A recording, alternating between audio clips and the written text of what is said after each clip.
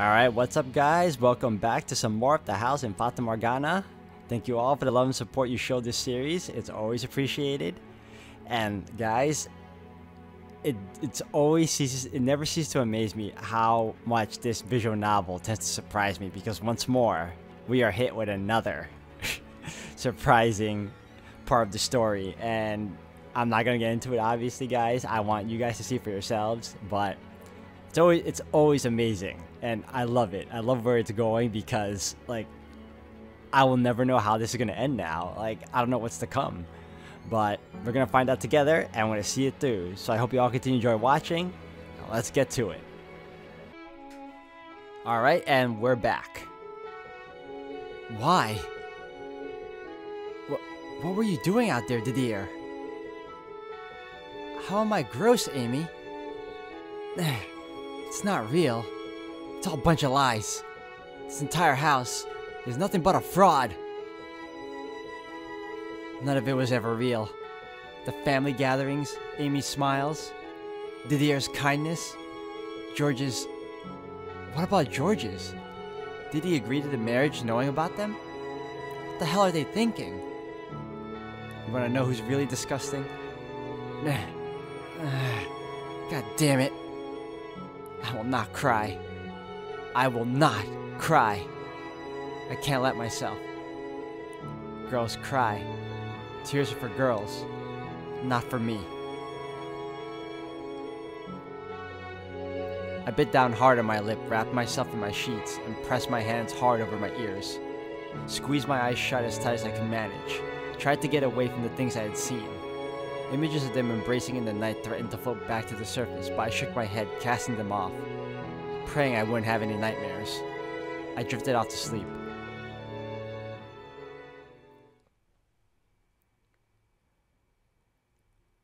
The next day, I awoke with a terrible fever. I hovered in a sweltering wave of heat, unable to tell dream and reality apart, listening to a seemingly endless stream of cracking noises. The sounds were coming from inside my body. I thought I was falling apart. Mother was horribly worried. I had never been the most healthy child, but I had never fallen this ill either. I couldn't get out of bed. My voice was raspy like an old woman's. I was genuinely afraid I would wither away and die. Mother called in the doctor after doctor to see me, but they all said it was the flu. That bodily pain was common with a fever. While there was a doctor in the house, Mother was able to remain relatively calm. But once they were gone, the anxiety came back. She stayed with me day and night, even foregoing sleep. Her hands gripped mine. They held me fast. She had her head bowed as if in prayer. Don't worry. It'll be alright, Michelle. God is watching over you. He will protect you. You are His child. You are His angel sent to earth. He will not forsake you. The doctor said it's just the flu. Though her words seemed to be directed at me, there was a vacantness in her voice, as if they were really for herself. For so long she had wanted a daughter. I couldn't understand her fixation, but seeing her there through my cloudy eyes, I wanted to apologize for ever thinking spending time with her was agonizing. How are you feeling? Your mother's here for you, don't worry. But the only sound that came from my mouth was a faint gasp. I drifted in and out of sleep, Mother's hand wrapped around my own. And I had numerous dreams. In my dreams, I was a man. In my dreams, I was Didier and I was George's. In my dreams, I fell in love with Amy. And in my dreams, I loved her. You're disgusting. But with one word, the dreams twisted into nightmares. My body was torn into fleshy chunks, and I sunk into the darkness.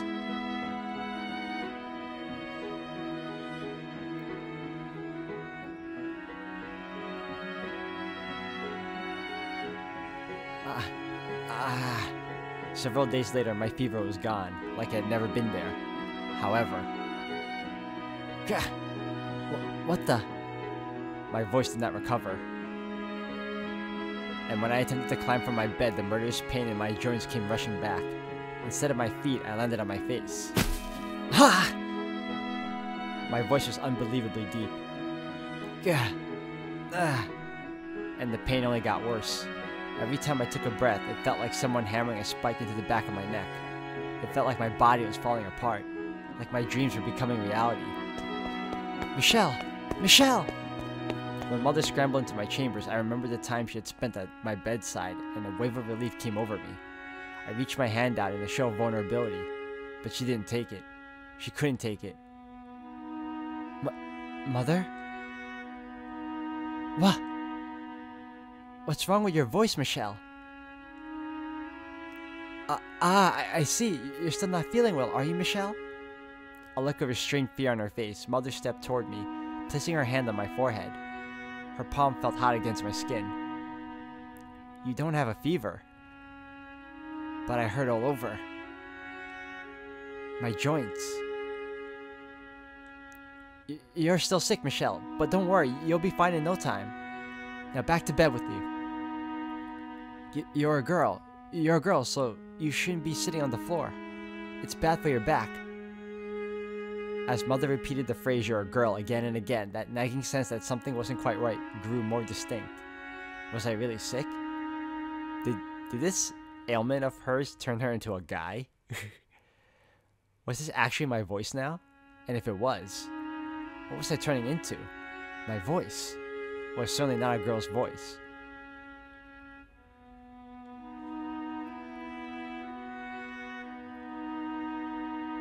My voice never went back to normal though, so Mother ordered me to remain in my room. I hadn't recovered yet, and so long as I was sick, I couldn't be let out.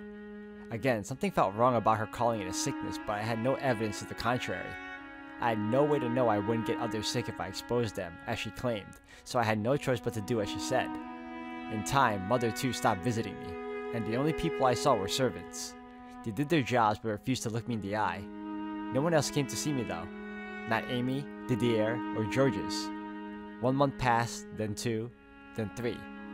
Occasionally, the pain in my joints would withdraw. At other times, it would worsen. Whenever I would drift off to sleep, I would hear the sound of my own joints creaking. I would dream of a woman standing in the courtyard, her soft chestnut hair fluttering in the wind as she twirled to face me, a smile on her face and her breast exposed.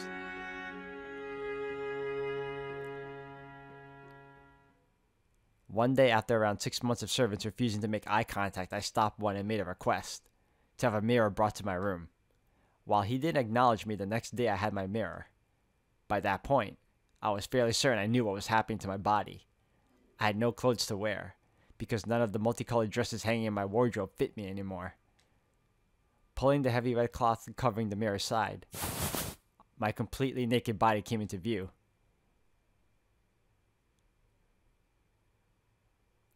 Huh.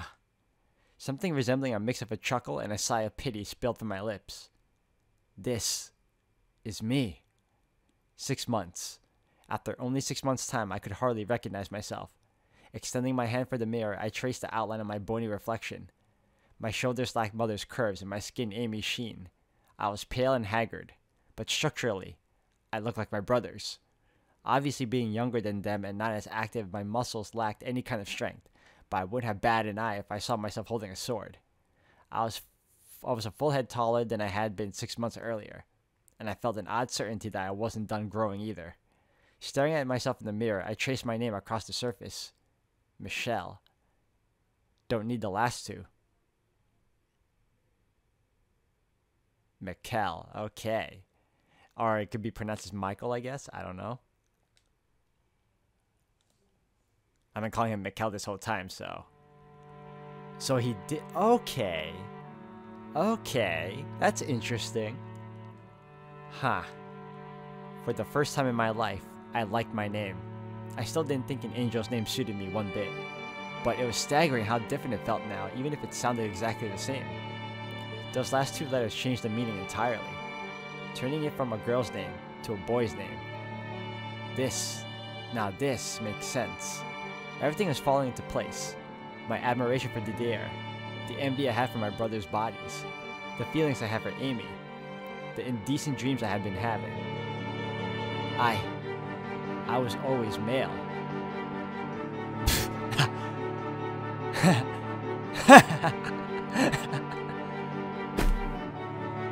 Oh man. So, wait,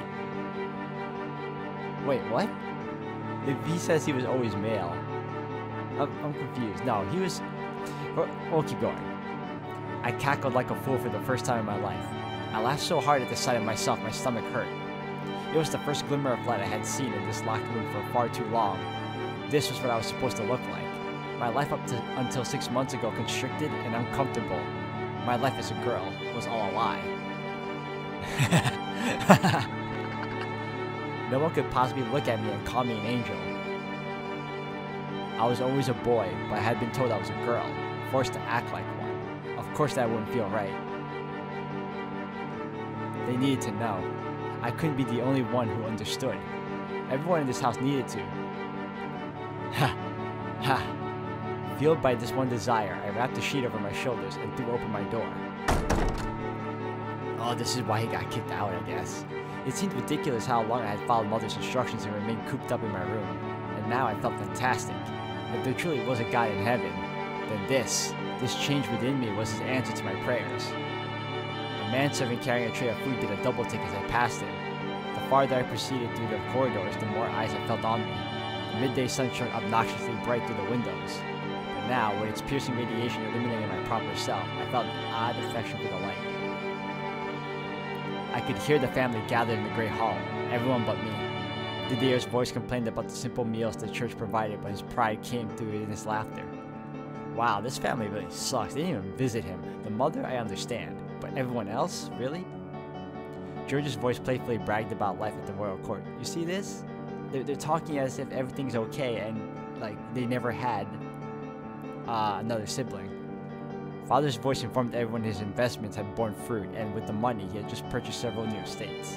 Mother's voice was distinctly less bright than the rest of the family's. She gave vague, empty indications she was listening, though mostly stayed out of the conversation. Amy's voice sang her praises for Georges, her beloved husband. Never mind the fact she was sleeping with Didier.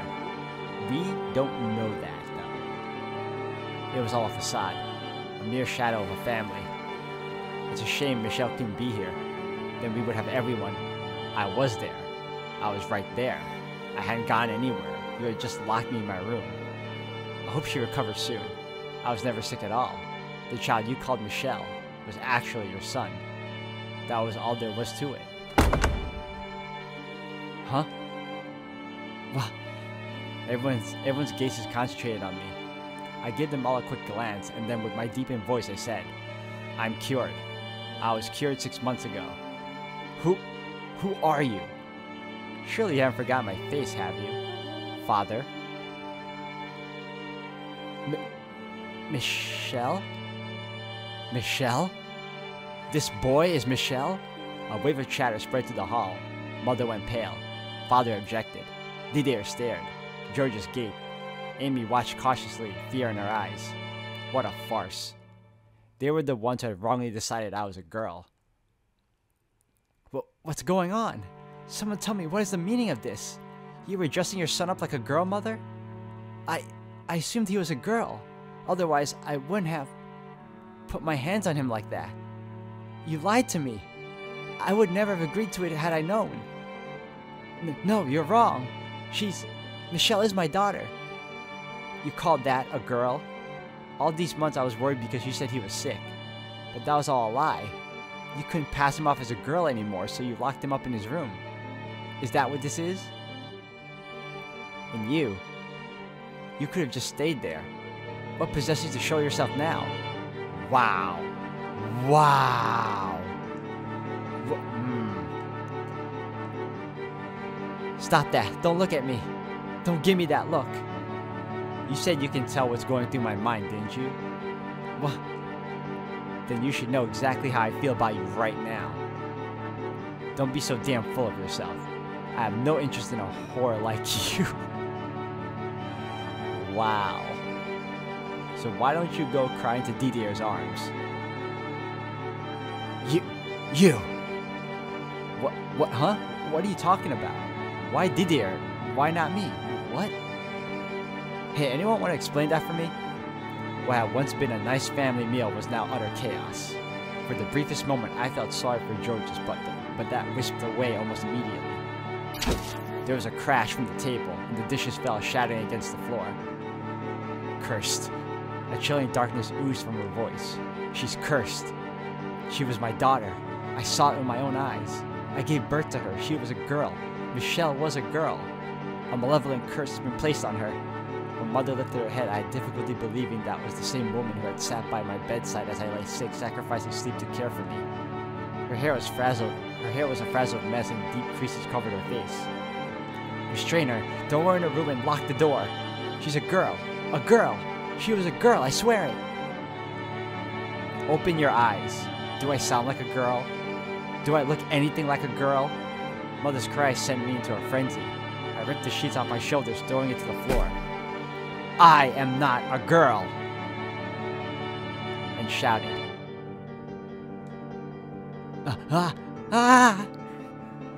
Restrain her, please! Someone restrain her!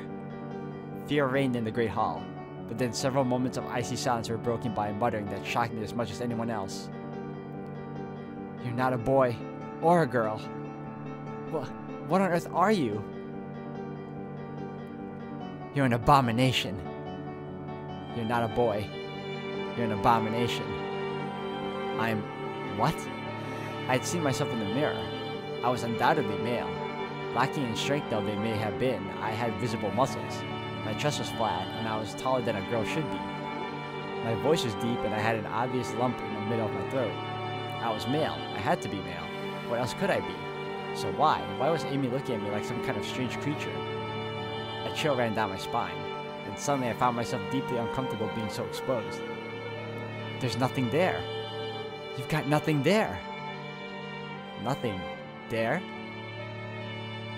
I didn't understand what she was talking about. Unable to press further, I fell silent, at which point several servants burst into the great hall and restrained me. She's a girl. She's my daughter. Mother, seemingly in a mad daze, just repeated the same thing over and over. She was a girl! As Mother wailed, she wandered off somewhere. Father stood there in silence. Amy stared at me with disgust in her eyes. Georges was still in a panic, and Didier clenched his fist. Eventually, I started regaining my composure, which is when I realized I had made a mistake. My sickness has been made into a curse. I was once more caged up in my room. In addition to the door being locked from the outside, the windows were boarded over so no one could see in. And this family is messed up, man. Locked them up, leaving me in perpetual darkness. I received no visitors except the servants, and again, none of them would look me in the eye. Every day was the same, day in and day out, day in and day out. The only time the routine changed was when, on occasion, a servant would arrive bearing a letter. It was my mother's handwriting on the parchment. We lived in the same house, and she refused to show herself before me. I had no choice but to respond to her letters. She demanded I speak like a girl, and I didn't have the strength to defy her. There was a constant sense of urgency to her letters, like she might fall apart completely at any second. And so, I did as she said. I sent each letter Michelle, the female name she bestowed upon me at birth, which I so despised. Every time I used that name, I felt like I was denying my own identity. On paper, she expressed her concern for me, but that concern only served to cause me more pain. So every time I took up my quill, my hands trembled. Mother, prayed daily that my curse might one day be broken. Am I cursed? Is that why my body changed? Was it not because I was male? There's nothing there. What did she mean by that? Why did she look at me the way she did? How am I an abomination? Why? I don't understand. The way I see it is there are, what do you call that? I read stories where angels don't have any reproductive organs, so they are considered, you know, male or female, or what was it? What was the term for it? I forgot. Oh man, it's at the tip of my tongue, and I forgot the term. But I think that's the kind of what do you call the not condition, but that's the kind of thing he has right now. Someone, anyone, please tell me. Someone, please.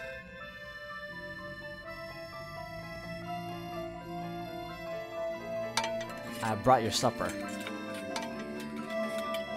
I'll be back shortly to retrieve your dishes. I'll be going then. Wait. What? Wait a minute. Yes? What do you need, Michelle? Are you a man or a woman?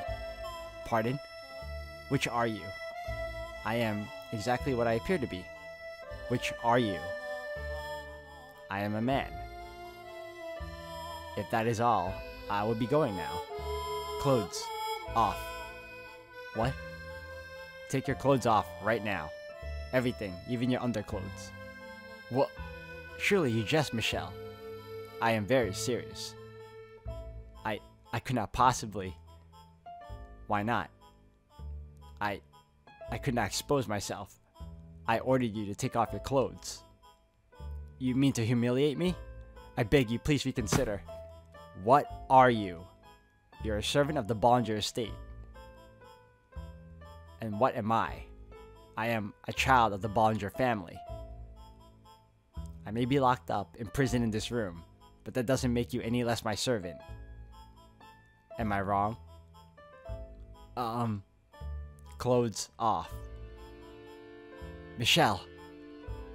I ordered you to take your clothes off.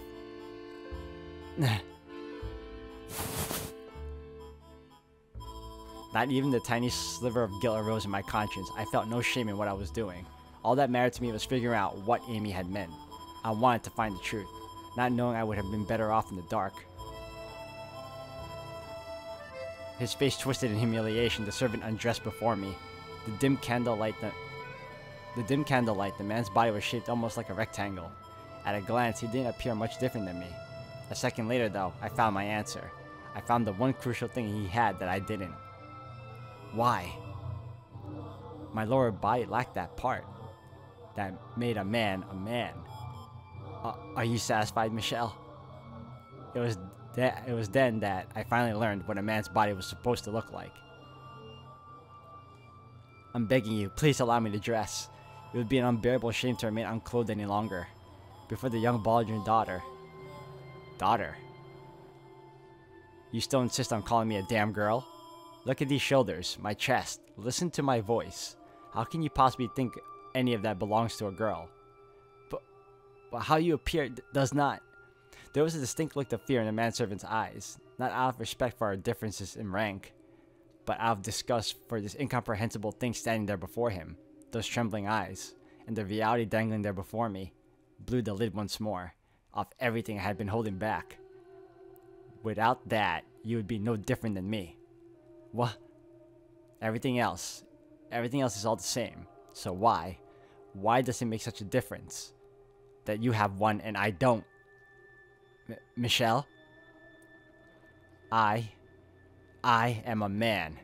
I'm a man just like you. I'm no one's daughter. And if you still insist we're not the same, then I'll make you like me. Oh, no, don't go there. Don't go there, dude. You're a good guy. Don't push it. Without that, you're no different than me. It was a mix of dread and panic that pushed me over the edge. In order to keep myself afloat, I decided to bring another pain. Please don't do this, Michelle. Yeah, please don't do it, Michelle. Don't do it, please. In a blind frenzy, hardly even aware of what I was doing, just riding the current of my erupting emotions. Oh my god. I swiped the knife off the tray the man had brought, knocked him down, and climbed onto him. Oh no. No. I'll get rid of it. I'll make you the same. No. Oh my god. Don't do it, Michelle. Oh. Without it, you'll be just like me. Get off me, please. Someone help. I'll make you just like me. Get in here. Someone. Anyone. Michelle. She's delirious. Through the fog of hysteria, I suddenly realized I was surrounded by several servants, and the next thing I knew, I was on the floor beneath them. There were as many, if not more, than when I had made the scene in the great hall. A dozen men servants stared down at me, their eyes filled with fear and revulsion. And in the shadows beyond the crowd, I saw Mother looking in on me with vacant eyes. Mother, why? Why will you only speak to me through letters? Why do you say I'm cursed? Oh, which also reminds me, by the way, the whole mom speaking to him through letters only is, you know, reminiscent of the third story with Jacopo and the white-haired girl, because the white-haired girl would only speak to, was it? Yeah, the white-haired girl would only speak to Jacopo through letters after he kicked her out into the other cabin, the other basement. I forgot where he locked her up, but that's probably where the story came from too. Why do you say I'm cursed? Mother, I'm male. I was always male. Tell me that I am, Mother. Let me out of here, please. I'm not delirious. My head is perfectly clear. I'm normal. There's nothing wrong with me. I'm not cursed. Mother, say something. Mother! I really feel bad for Mikkel, though. After that, I was shut in my room again, and even the servants stopped coming. I pushed and I shoved and I pulled and I pounded with all my strength, but the door and windows didn't budge. A day passed and then another. With no food or water, I started fearing death was upon me. I'd had no idea how miserable it was to go so long without water. My throat was dry and cracked, and it felt like it was on fire, making breathing difficult. 2 days, 48 long hours. I felt like I was going to lose my mind. In just 2 days, my skin stretched tight across my bones, looking hard and dry in the soft candlelight. Water. I need water. Someone, please, give me water. Why won't anyone bring me any? Why? My family had abandoned me and were leaving me to die in this room. When I realized that, I broke into uncontrollable shaking. The helplessness threatened to suffocate me.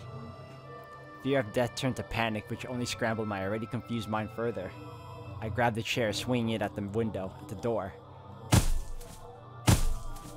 But all my attempts ended in crushing failure. Anyone! I called at the door, begging for help. Someone, open the door! Anyone! Water! I need water! 1 drop, that's all I need. I'm gonna die in here! Someone! Anyone! Mother! Father! Didier! Georges! Someone open the door, please! Help me! Someone! I need water! My throat hurts. It burns. I'm so weak. Someone. Water. Didier. Georges. Ah. Anyone!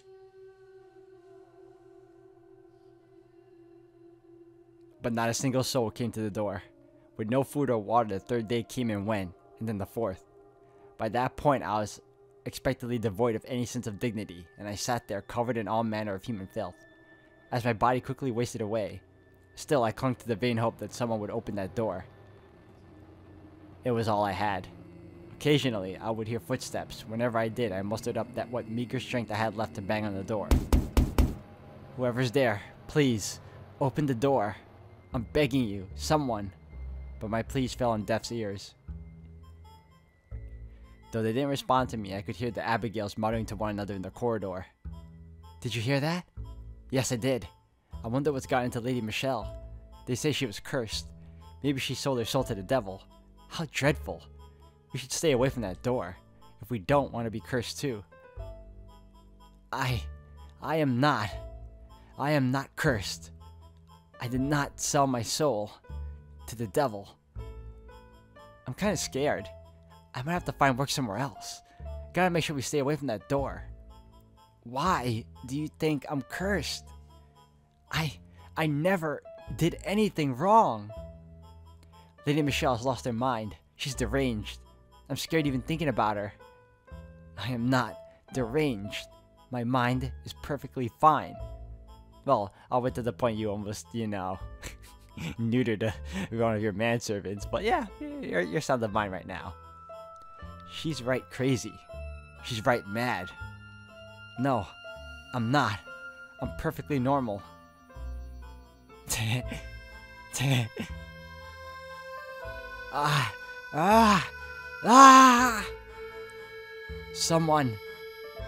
Someone please get me out of here. The 5th and then the 6th day passed, and by that point I was hovering on death's brink. I lacked even the willpower to hold myself up against the door, so I simply lay on the cold floor waiting for the end. I felt no sorrow, no anger, no despair, nothing. I had been sucked completely dry. I couldn't even compose a coherent thought, which is why when the door I had so yearned to open actually did. And someone stepped inside standing over me, I was unable to process it. My God, what a mess. Hey, are you still alive? Well, look at that. I was afraid you'd be dead. It was Amy's voice.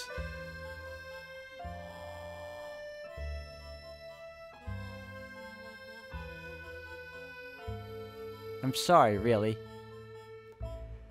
I don't like where this is going, guys, but I'm gonna have to end the video here for today. Thank you all for watching. When we come back, we're gonna hopefully see the conclusion of Mikkel's story.